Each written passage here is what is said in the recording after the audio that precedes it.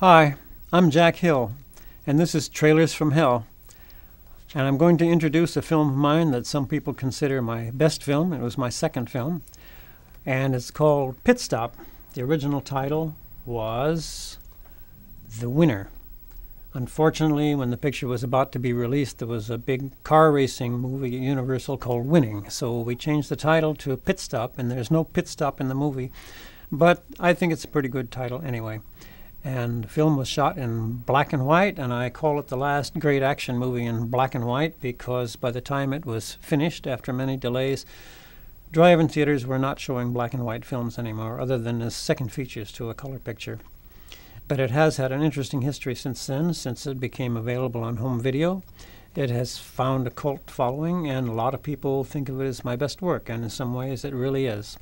I had very much control in this picture, which I didn't normally have, and I could do something very interesting with it. So let's take a look at the trailer. The story was about figure-8 racing. Now, when I first started doing this movie, I had never heard of figure-8 racing. But when I first saw it, I thought to myself, this is something so crazy, so loony, that it's got to become almost like a documentary for a period of time and a place which will never happen again. And I thought that people all over the world, especially in Europe and in Asia, would see this and they'd think, boy, this is the craziest thing I've ever seen. Unfortunately, it has never been shown until recently outside the country because of that darn black and white. But actually, the black and white is perfect for it, so I don't really feel sorry for it at all. It has a very interesting cast.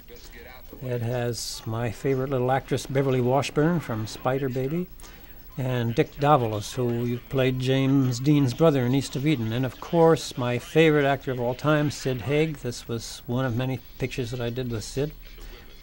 And the film stars Brian Donlevy, who at that time was the only sort of name actor that we had. Ellen McRea, we see her in here, that is known today as Ellen Burstyn, and this was, I believe, her first feature film.